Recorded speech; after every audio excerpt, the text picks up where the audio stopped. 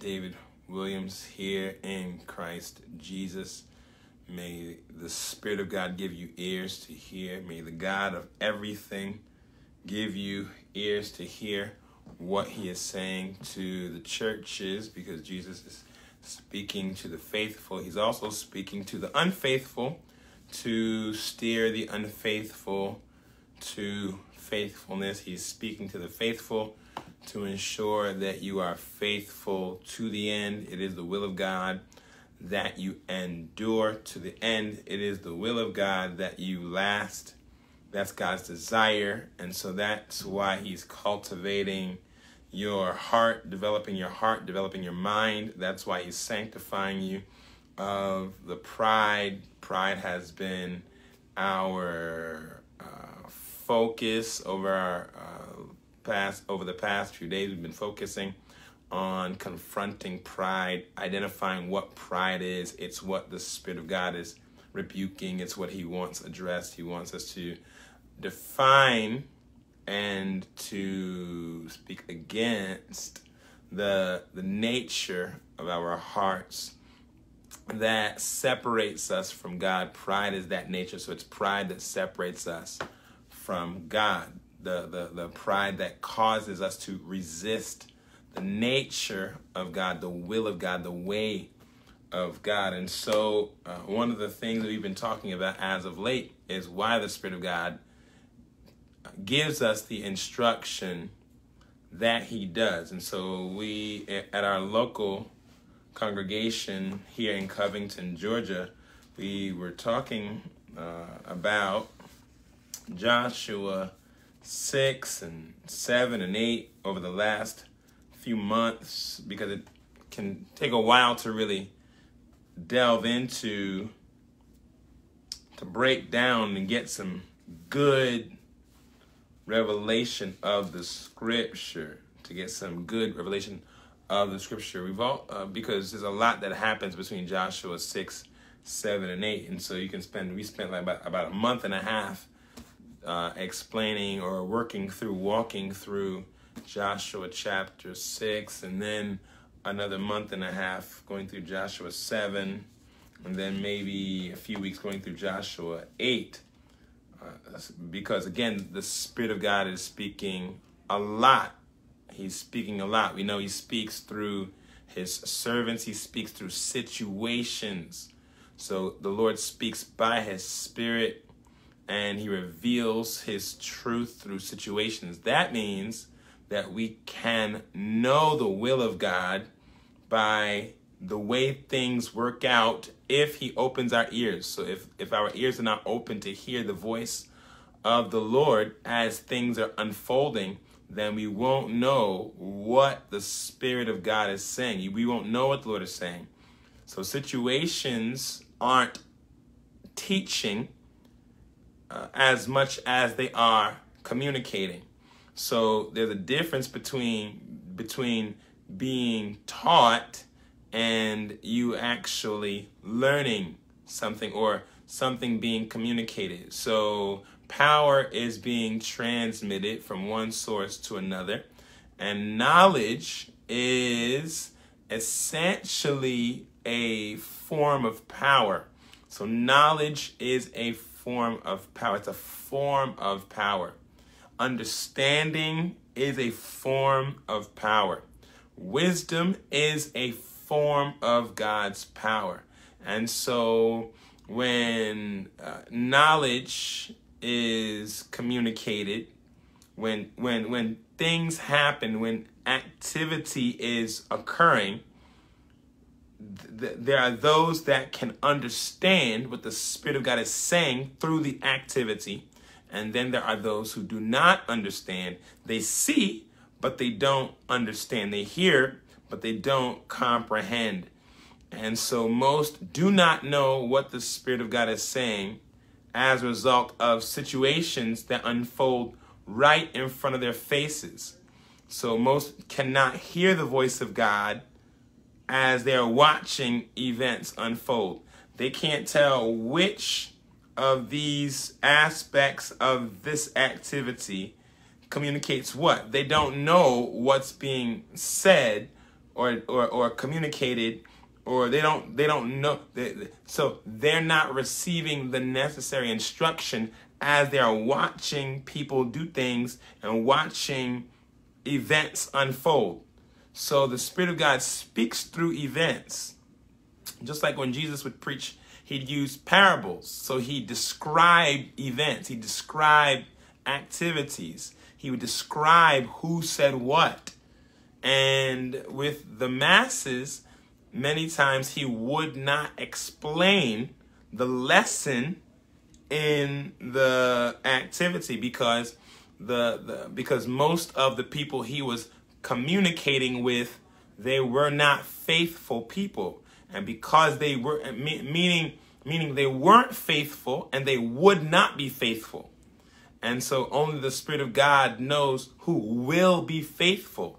And so to many of the unfaithful, he doesn't explain things. He doesn't explain things to many of the unfaithful. He lets them see things, and because it's not their will to be faithful, then he won't explain things to them.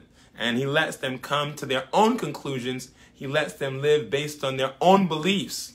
And in that, they prove that they're not faithful. But then there are those that he's ordained to be faithful. And he will explain to them what they are seeing, or what the Father is saying through what they're seeing. And so there are those who can watch things happen and hear that things have happened, and you can know all the stats and all the facts. But if the Spirit of God is not explaining to you what you are seeing or what you are hearing, then you are not in position to make beneficial decisions. Because only when you possess the truth, or only when you understand what the Spirit of God is doing, can you make decisions that are going to benefit you. Because the only way to benefit in this life is to obey the voice of the Lord. You can't obey what you can't hear.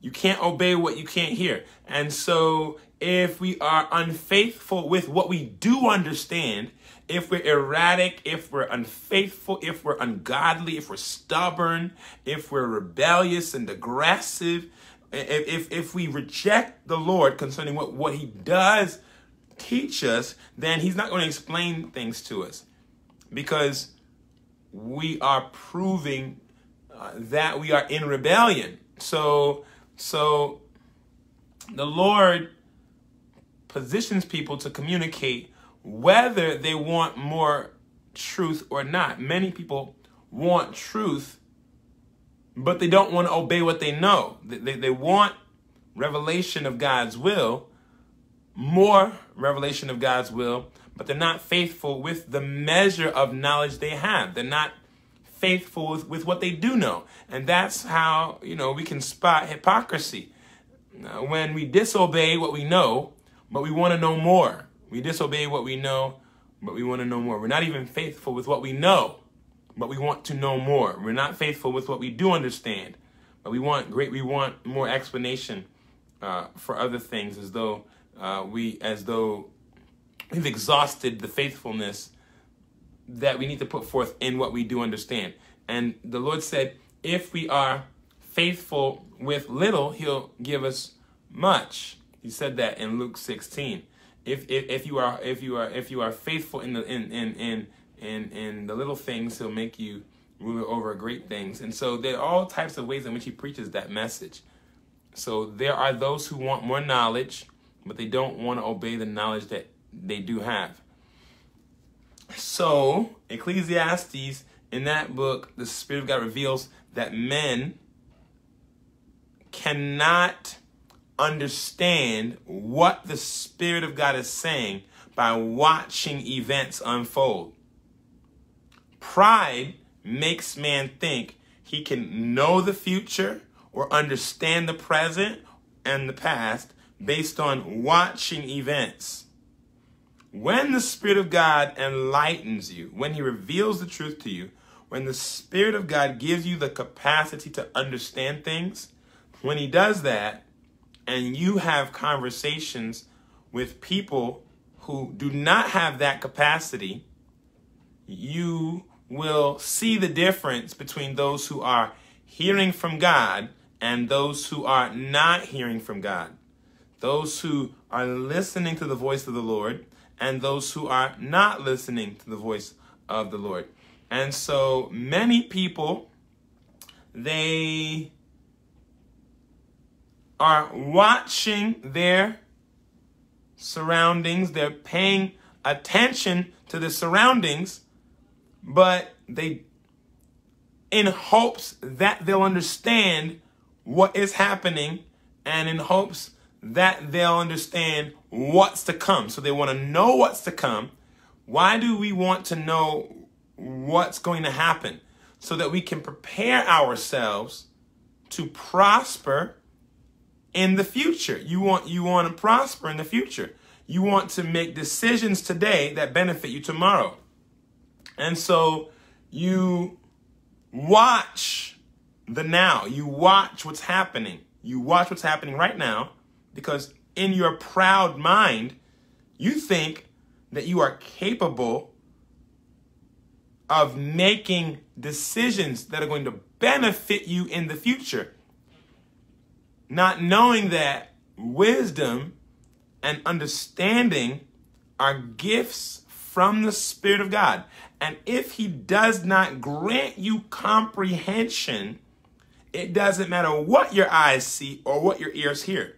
You cannot make decisions that benefit you, because either God is going to bless you for your faithfulness to him, or God is going to curse you because of your unfaithfulness. So that means prosperity is not a result of my actions. Failure is not a result of my actions. Prosperity is a result of God's favor on me, and failure is a result of his displeasure. So I can watch whatever I want to watch, phone whoever I want to phone, read whatever I want to read, and it's not going to benefit me to watch and to hear and to have conversations about what's happening if I am out of favor with God. So if a person is disobedient and shifty, he's out of favor with God. And God's not going to reveal to him what's happening around him. He'll see it and she'll hear it, but they won't perceive it. They won't understand. And so pride positions us to be confused about what is happening, what did happen, and what will happen. Because pride is the belief that you can control your world as a result of observing it, researching it, and as a result of moving based off of your feelings. It's not, so the Word of God is not your basis for why you do what you do. Your thoughts and feelings are the basis of why you do what you do. And that's not going to invite the blessing. It's going to invite the rejection of the Lord. So the Lord is telling the Hebrews how to prosper. And he's letting them know that prosperity is a manifestation of the favor of God on their lives as a result of their obedience. So he says, obey what I tell you to do, because that's an act of faith. Do what I tell you to do, because if you do what I tell you to do, and God will tell you to do things that don't make sense to you, that you think are dangerous. God will tell you to do things that you think are foolish and vain and things that won't benefit you. So we are examining. So we read the Bible. We go over this instruction and this description of these events to hear the voice of God. So when we read the Bible, the number one reason we should read the Bible is because the Spirit of God commands us to seek him. So he's said some things and done some things that the word of God, that the scriptures record. The scriptures record things that the Father said and did. And so when we read it as an act of obedience. And as we read it, what we desire is for him to explain things to us. We want to read these records, and we're hoping that these records are going to be clear to us. We're hoping that he speaks to us in a way that we can understand, and we're hoping to understand not for the sake of vain honor, because knowledge knowledge can make a person think or believe that he's stronger than he actually is. So the belief that knowledge is power, in that knowledge equips you to make good decisions, that's not true. So, but most are going to find out the hard way that that's not true. Most are going to find out the hard way that having knowledge isn't the same as having access to permanent prosperity. Because either God is going to explain things to you or he's not. So you can have a bunch of letters, you can have all the alphabet scrambled before you. It doesn't mean that you can make out words. All right. So we read the Bible in hopes that the Spirit of God speaks to us and explains to us what he is saying through these words and these actions. So as we hear his voice, we are hoping that his voice imparts devotion to him. Spirit of God, as I read your word, make me a faithful person. As I read your word, may I conform to the instruction released through this document, through these writings. God, talk to me, tell me what to do. Cultivate my mind as I'm reading this. So the word of God says that we ought to observe to do it. So many people do not read the Bible to obey it. We are to read the Bible to obey it. So for those who read the Bible to gain knowledge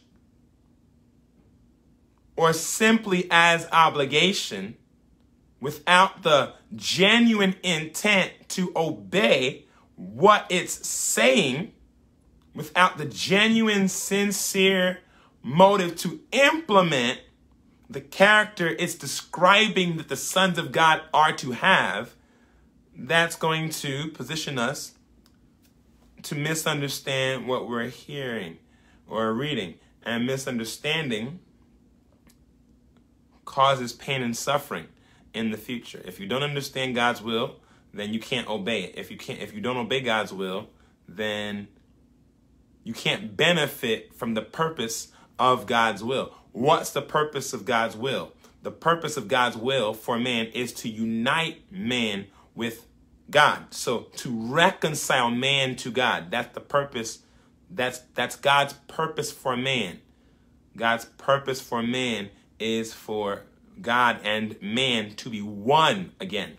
Reconciliation, perfect peace. So he speaks to us to unite us with him. He speaks to us to unite us with him.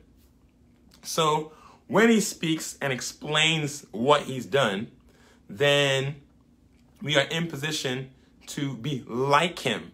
When we apply what he's saying, when you do what he's saying, then you become like him because he reveals what you need to be like him.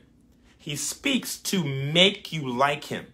So when you hear and obey, you are becoming like Almighty God. You were created to become like Almighty God. So he speaks to us to make us like him. So we read the Bible and it explains to us what people should do and how people should think. And there's a releasing of power. There's a releasing of power, a releasing of knowledge, a releasing of grace and glory. So the word of God releases the power of God. And we're supposed to be in position to receive that power, because it can be released and you could not receive it. So the Spirit of God speaks. He speaks to us to make us like him when we take on the image of what he's saying. So he's speaking to the Hebrews, and he's not letting the Hebrews prosper as a result of pride.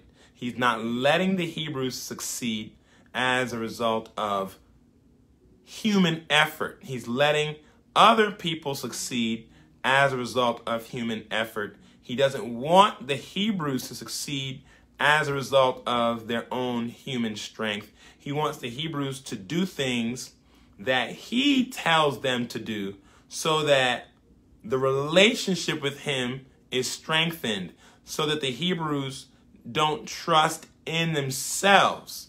So the Spirit of God is telling the Hebrews what they need to do to become like him.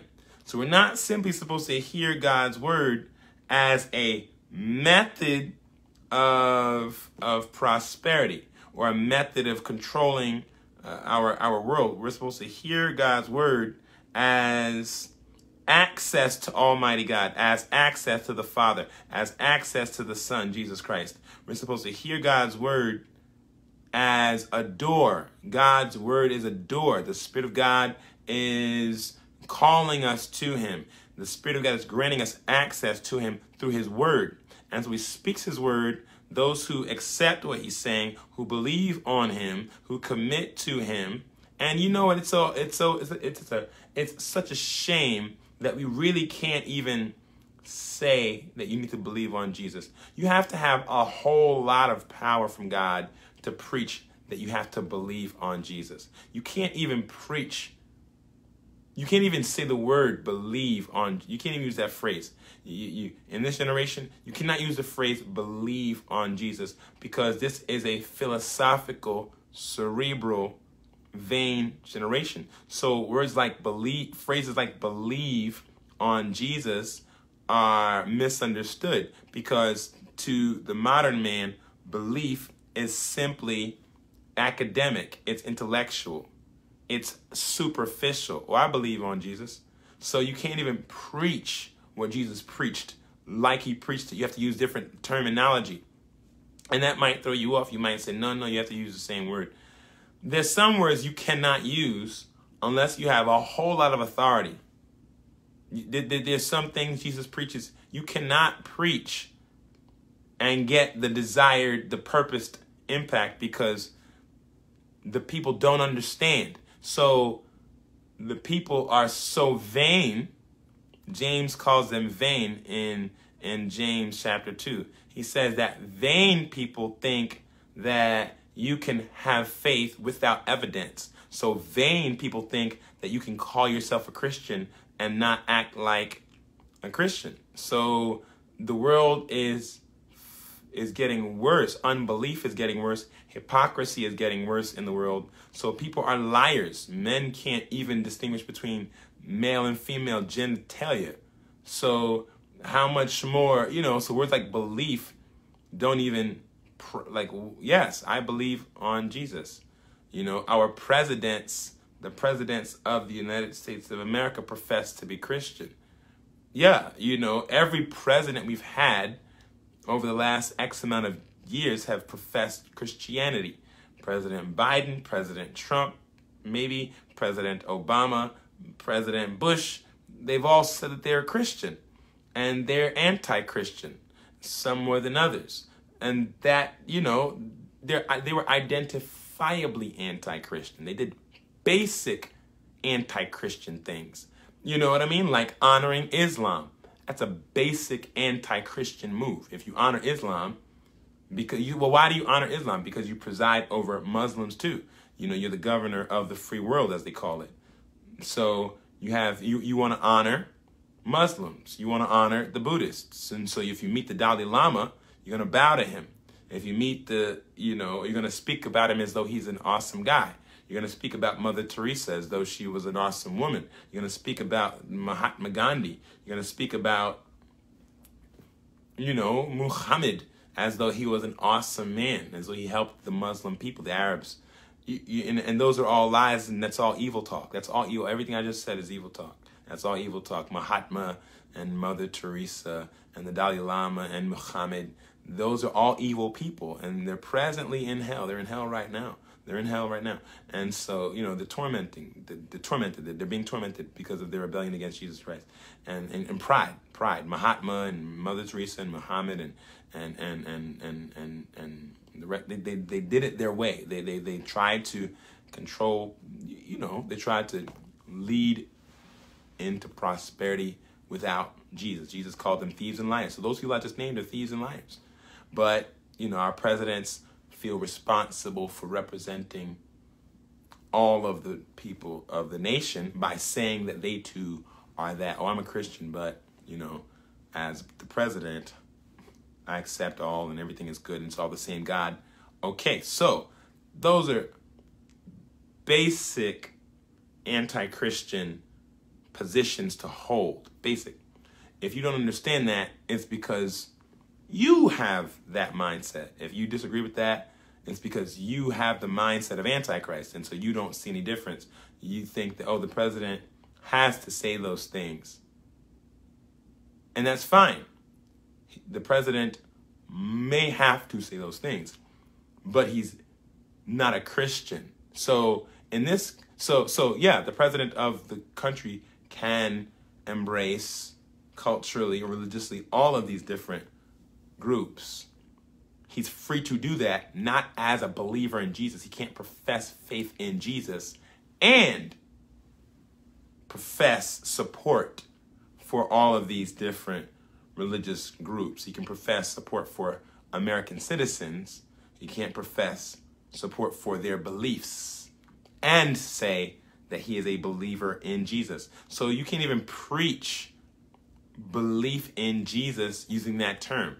So the Lord told Jeremiah, tell the people of your generation not to use this phrase, the burden of the Lord. Tell the people of your generation not to use the phrase, the burden of the Lord. The Lord would have prophets use the phrase, the burden of the Lord. It meant that God had given a man of God or woman of God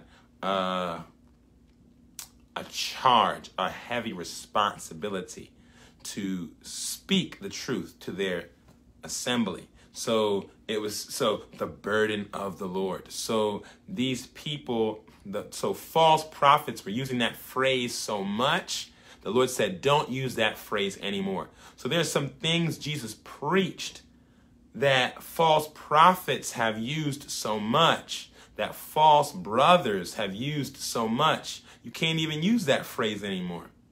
You can't even simply say that people should believe on Jesus. You got to have a whole lot of power from Jesus to say, you need to believe on Jesus. Because so most of us cannot use that phrase without explaining it in great detail. So you might as well use another phrase. So, you might as well use another phrase. You have to use words like commit. You have to use words like dedicate your whole, phrases like dedicate your whole life. Yeah, man. Oh, you have to dedicate your whole life to Jesus. Yeah, you have to surrender your entire, you have to, yeah. So, yeah, you have to commit to him with your whole life, your mind, your soul, your strength. You have to use extensive phrases to communicate belief because people in our generation misunderstand what it is to believe on Jesus.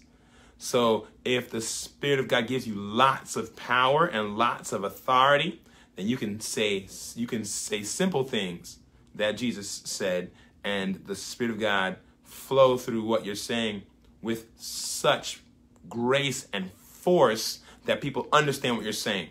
And when you say believe on Jesus, it's very different than when 1,000 of those other guys say believe on Jesus. Paul says, we are not as many which corrupt the word of God. So Paul was making it clear that most people who preach Jesus are corrupt, and they preach Jesus out of pride. There's a pride, there's an ignorance, there's a hypocrisy, there's a rebellion, there's a greed, there's a lust, there's a confusion, and that they're controlled by. They preach from the perspective of confusion, from the perspective of pride, from a position of hypocrisy. They're out of the will of God, yet they're preaching Jesus.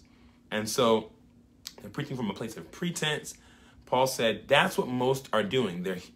Most who are hearing the word of God and preaching the word of God are falsely teaching it. They're false teachers. Paul says we are not like that. He was able to make that statement boldly. He was able to boldly distinguish himself from the others. From many, we are not as many which corrupt the word of God, but as of sincerity. We preach it in sincerity. We preach it with sincerity. We're not preaching it like others are preaching it. He was able to make that clear. He wasn't speaking as a result of pride. He was speaking he was speaking truth. He was speaking truth from a point of truth. No, it's true that many are in perversion. They are in perversion, and they are speaking the word from a perverse position of heart and mind. That's not what we're doing. That's not what we're doing. And you say, well, those people say that that's not what they're doing. What's the difference between them and you? And it's clear. If you cannot tell, then that's your problem. He makes that clear, and you need to understand that. What is the difference? So you don't know? God's not talking to you. Paul said, it is clear. Paul said, we can clearly distinguish between the false guys and the real guys. And if you cannot, he says, the God of this world has blinded your mind. And that's why you cannot distinguish between when a guy is lying to you and when a person is preaching the truth. He says, oh, you don't know? If you can't tell, it's because the God of this world has blinded your mind, preventing you from seeing with clarity the difference between the true preachers of Jesus and the liars. Yeah. So that's reality. Jesus says, my sheep hear my voice. He says, if people embrace my ministers, they are embracing me. And if they accept me, they're accepting the one who sent me. So he's preaching to those who reject him. And he says, why can't you understand what I'm saying? It's because you are not my sheep. You are not my sheep. That's why you can't tell the difference between the real preachers and the false preachers. So some heard him and said, this man is the savior of the entire world. Others heard him and said, this man is a deceiver and he is the child of Satan. And Jesus didn't sit there and go through why he's not a child of Satan extensively. He just kept saying more things that they did not understand. And as he's doing that, those who do understand are getting richer and richer in knowledge and power. So as he's preaching to those who are not going to understand him anyway, and they're getting angrier and angrier, the righteous are hearing him, and they're getting happier and happier because he's imparting more life to them. Every time he opens his mouth, he's imparting life. And they are soaking it up. And these people are like a brick wall. And it doesn't matter that he's speaking the truth. They can't hear it. That woman at the well, she could hear. Though she was out of the will of God, she could hear him. She could hear him. And Jesus told Nicodemus, you should be able to understand what I'm saying. And if you cannot understand what I'm saying, you are worthless as a teacher. You're worthless. You need transformation. You need transformation. So Jesus' words aren't for the purpose of indoctrination. Jesus' words are for the purpose of sanctification.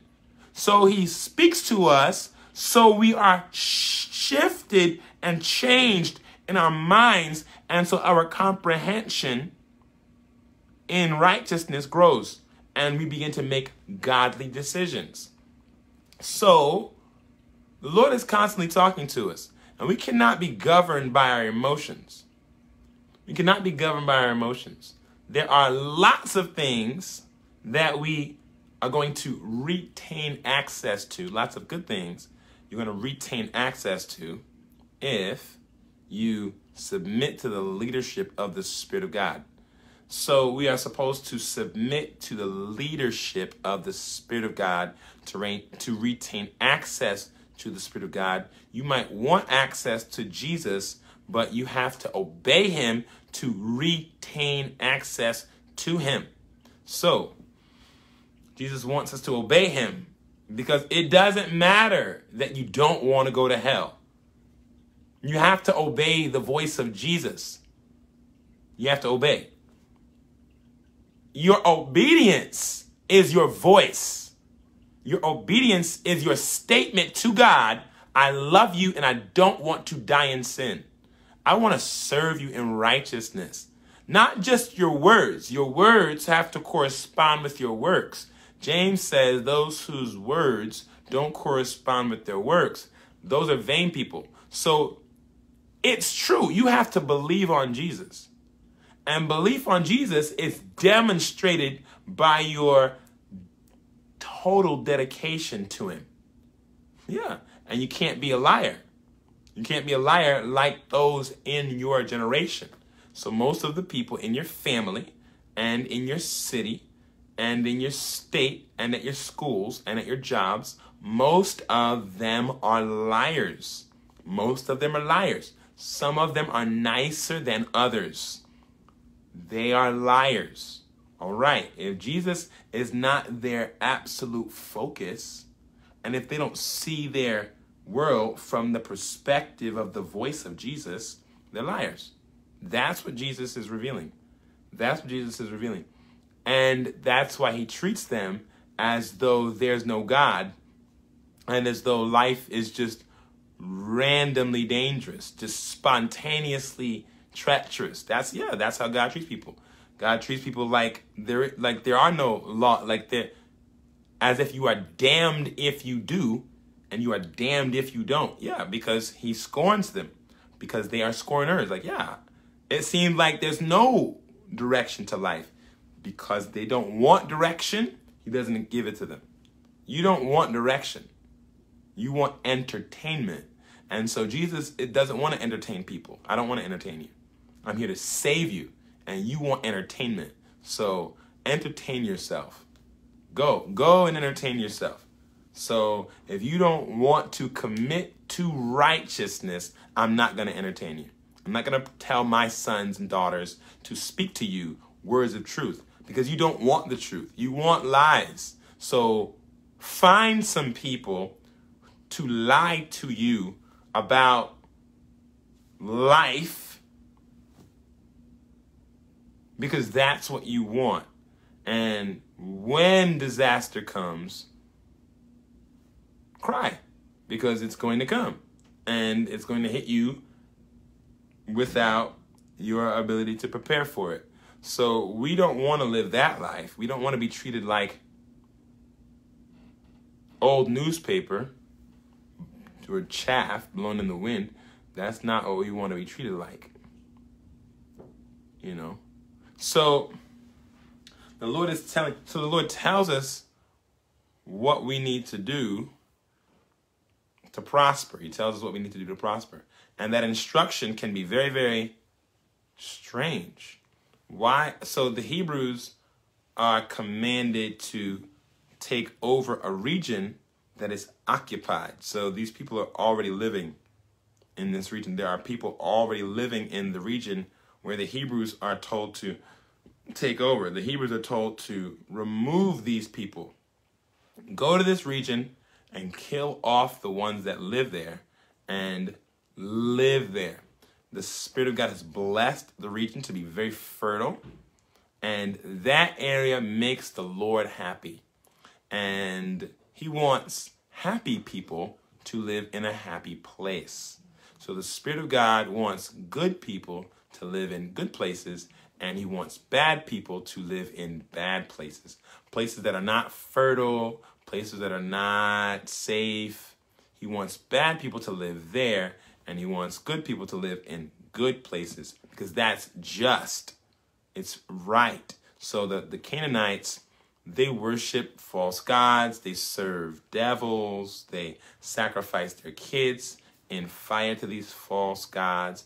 And so the Lord blesses the land. It's a really good, fertile region. It's got precious metals in the ground and in the hills, and it's a very fruitful and a blessed place. So God wants the Hebrews to live there. God wants the Hebrews to live there. In case you didn't know, as it relates to priority, that region of the globe is God's favorite place. So the area where the nation of Israel is, that's the Spirit of God's favorite place. You cannot go there now in this generation and please the Lord. You can't go to Jerusalem right now and please the Lord unless he specifically commands you to go to Jerusalem. Like he has to tell you by his Spirit mightily to go there. So though it's a place that pleases God because he's planted his power there, he's planted power there. Now he's put power elsewhere, but he's planted his power there. It's where he's going to live. It's where he's going to live. So it's a blessed place in that the people of the world do not have access to that blessed place as God has blessed it anymore. So he's sealed that place. He's locked the blessing. So the believer who lives in Ontario, Canada, can't take a trip to Jerusalem just to visit where Jesus was and receive the blessing that Jesus wants him to receive, as if he were to stay himself in Ontario. Where are you from? You from Vancouver? Well, do a good job in Vancouver. But I'd like to go to Jerusalem. Why do you want to go to Jerusalem? Because that's where you were. That's where you did all kinds of great things. That's true. Don't worship what I've done. Don't worship what I've done. Don't worship what I do. Don't come to your own conclusion about what I want. This is a major matter here. Hear my voice. Don't take a flight and just go and see, because you're not going to see what you think you're going to see. I have a friend.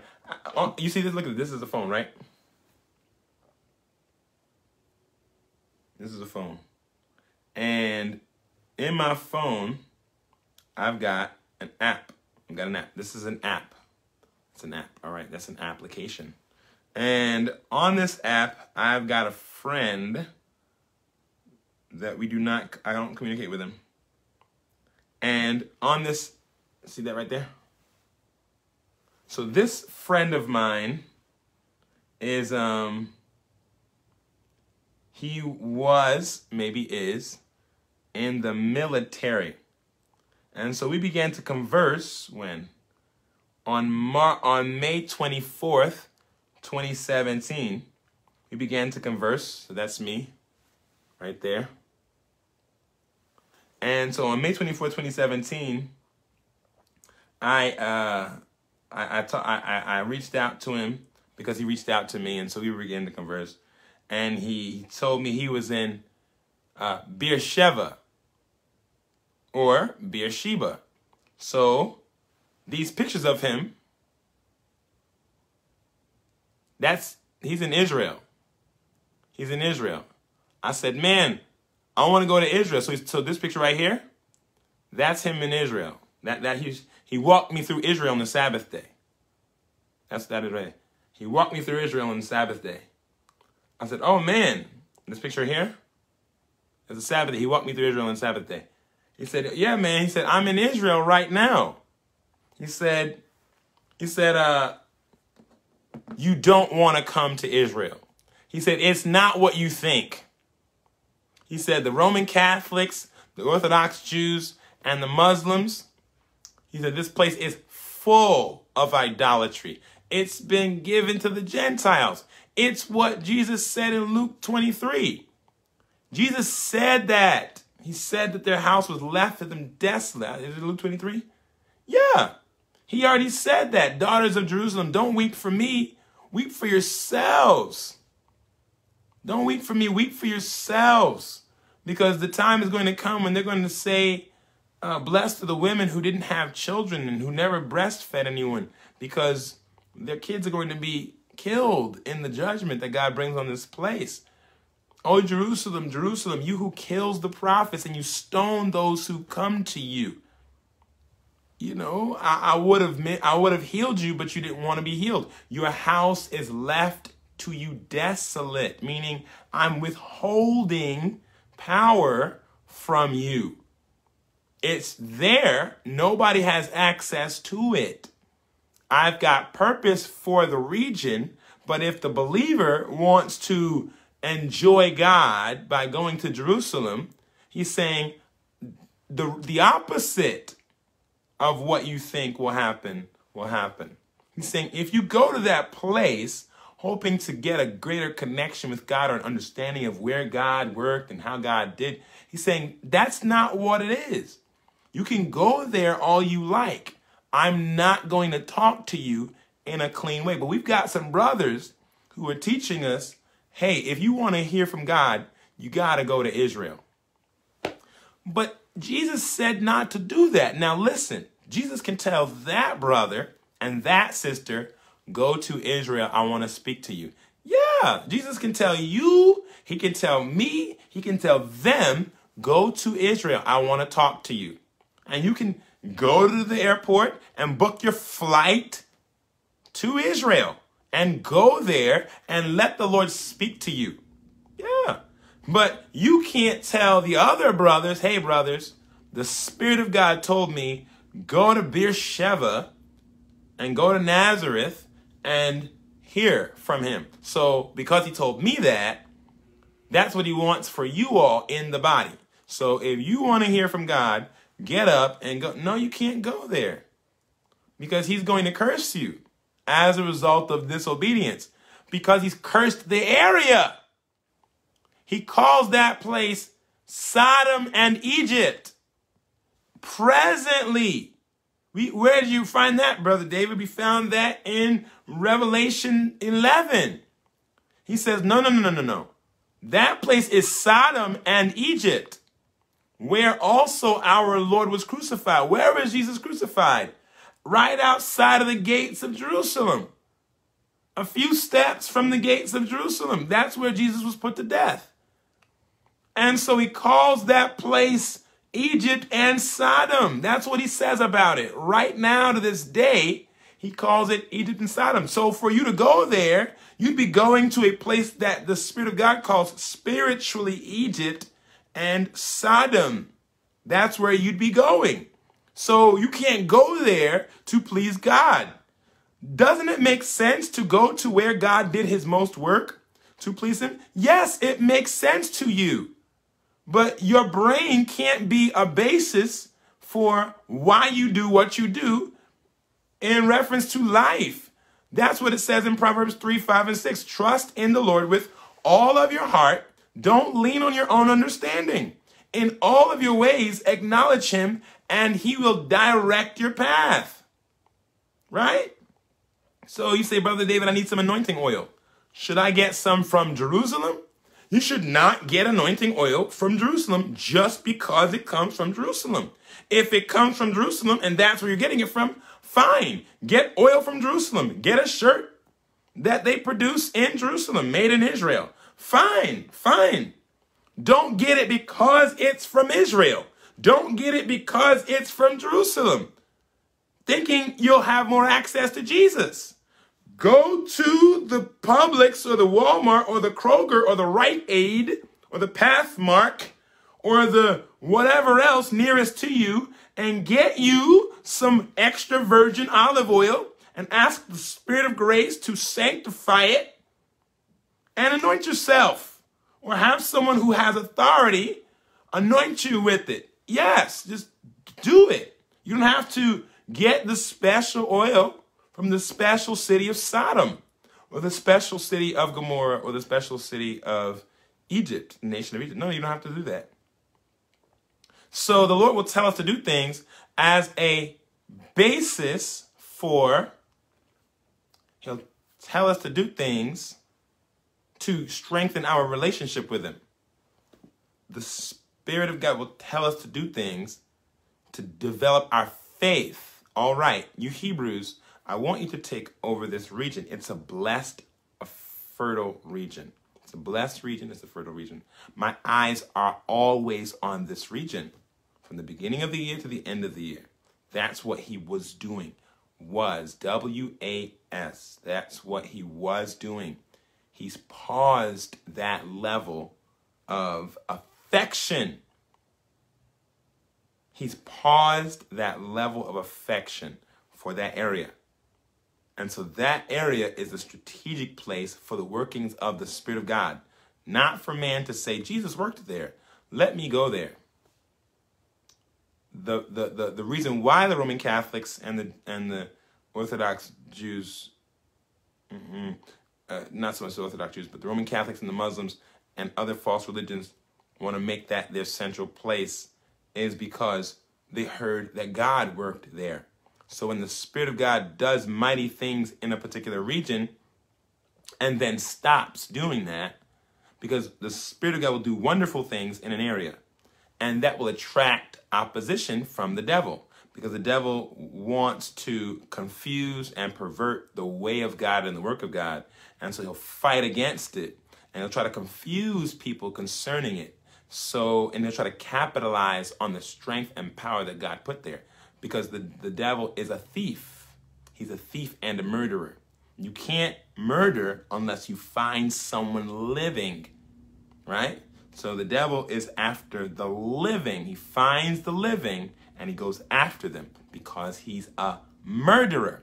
The devil finds valuable things and tries to get it because he is a thief.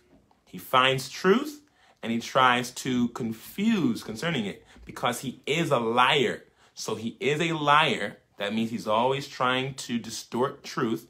He is a thief, so he's always looking for the valuable so as to steal it, the valuable thing. And he is a murderer, so he's looking for the living so as to attack them.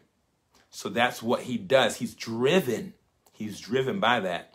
And that's why the sons of God have to be strong in the Lord and in the power of his might, because you are valuable, you are truth, and you are life in Christ Jesus. You are all that. You are valuable, you are worthy, you are truth, and you are valuable. And so you're going to attract Satan. You're going to attract the support of the Spirit of God, and you are going to attract Satan. And when he comes, you are going to need the full armor of God to subdue him. Oh, I know I'm valuable. I know, but where is my value? My value is in Christ. You obey Jesus, and he equips you to defend yourself from the murderer, the liar, and the thief. Oh, he's coming to distort my path. Yeah, so you need power to shut the lion's mouth. You need power to break the teeth of the ungodly. You need Psalm 91 to tread on the serpent and on the adder. That's what you need to tread the lion and the young lion. You need to step on them. Yeah, you have to brutally subdue the enemy. We don't chase demons. We don't chase them per se. My dad used to be a part of this ministry back in New York. It was called Demon Chasers. Listen, I understand. If they're rising up and you're driving them out and you want to call them demon chasers or ghostbusters, hey, listen, do it. If that's what you want to do, do it. Just make sure that you're doing it in righteousness according to the will of God. But because if you're doing it in the flesh, then you'll be the one that'll be demon chased. And so we don't chase demons. We chase Jesus. And if the demons get in the way, then you run them over. That's what you need grace to do.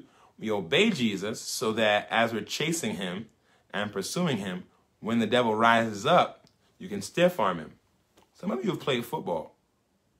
And it's one thing just to run someone over. It's another thing to stiff arm them. Hey, what are you doing? Well, I'm here to stop you. No, you're not. You're here to receive the laying on of hands. I'm here to lay hands on you in a violent way. Get out of my way. You know what I mean? And you're going to get him with the sword of your mouth. Get out of the way. I'm going to, you know what I mean? You're going to stiff arm the devil, but you can't stiff arm him if you're in agreement with him. You're running after Jesus. You're chasing Jesus. The devil rises up. Hooga booga. You know what I mean? Tries to attack you.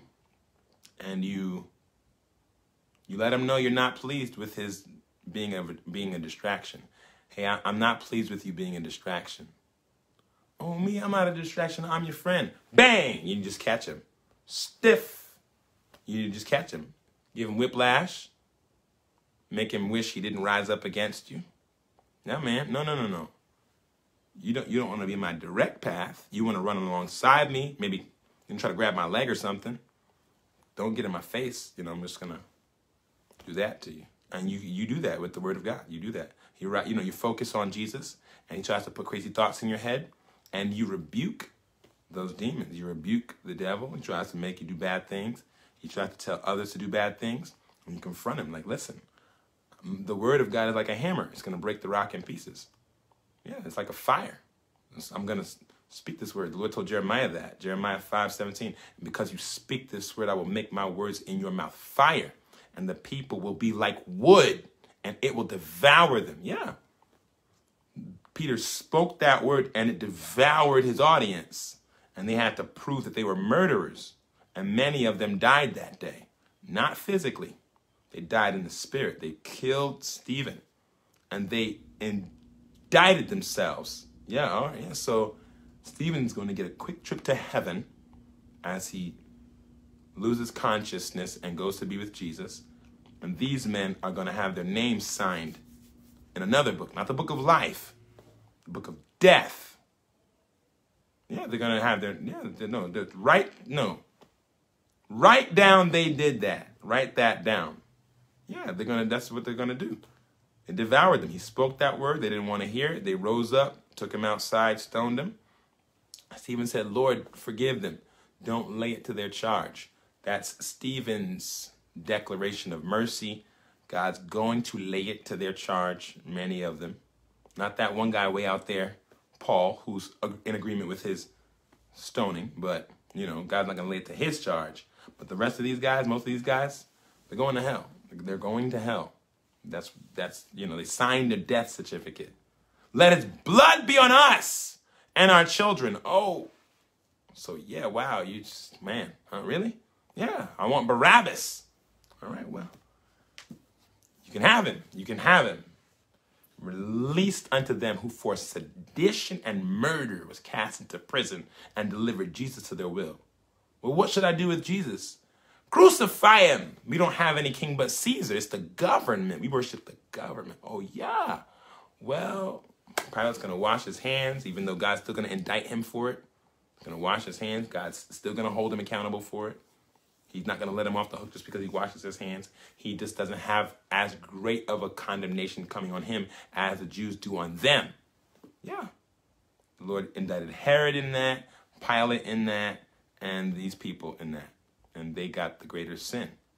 And so what we want to do is hear and obey the Lord Jesus Christ.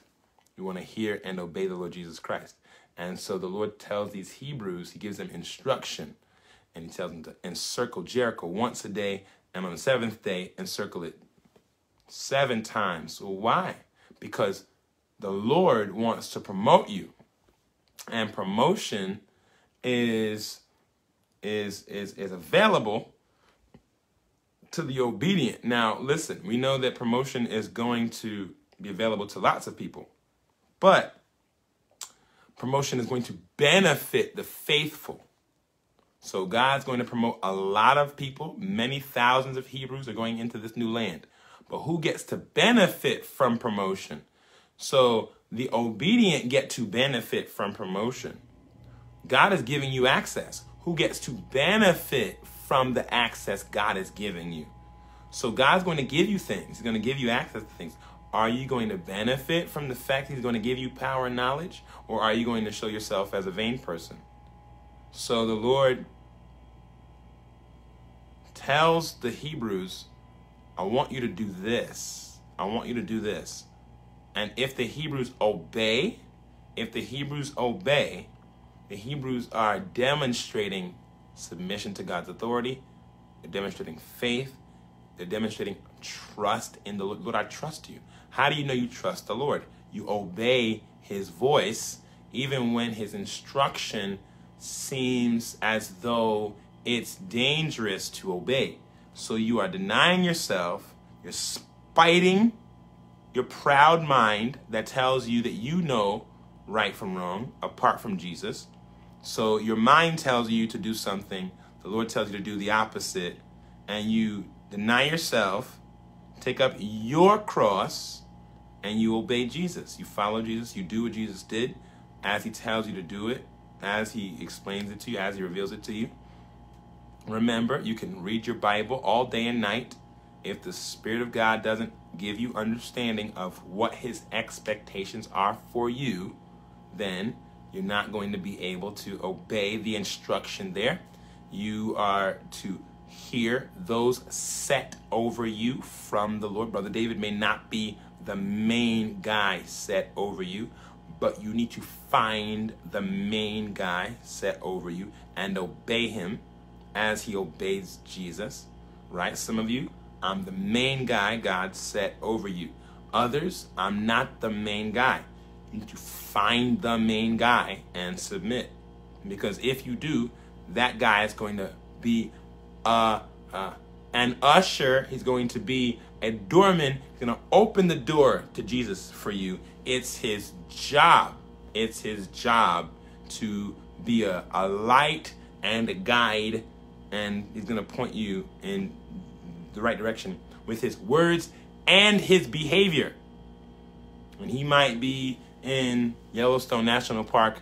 That might be where he holds his meetings, and he might be up in, I don't even know, Poughkeepsie, New York, or he might be down there in, I don't even know where else he could be. He could be in some places though. You know, he could be in some places. And so the Holy Ghost will lead you. If you are a faithful person, the Lord will lead you to those who can lead you deeper and further into Christ Jesus. And so it doesn't matter that the world is growing in hypocrisy and the numbers of hypocrites is increasing. The Lord is still speaking by his Spirit and through his servants. And if we conform to his will, we are going to prosper. We need courage to conform to his will. We need boldness, we need courage, we need hope, we need trust to obey. I think this is going to happen if I make that decision. You might be wrong because most of your thoughts are not the Lord's thoughts. So you might be wrong about what you think is going to happen if you do this and say that.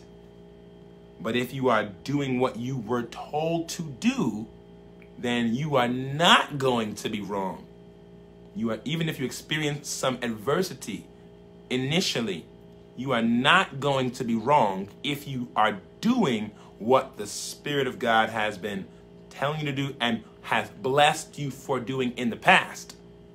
And that's the way of life. That's the way of life. This is David Williams, and our information for Jesus Ministries is above, beside, or below this video. And may God give you ears to hear and a heart that obeys what we just talked about.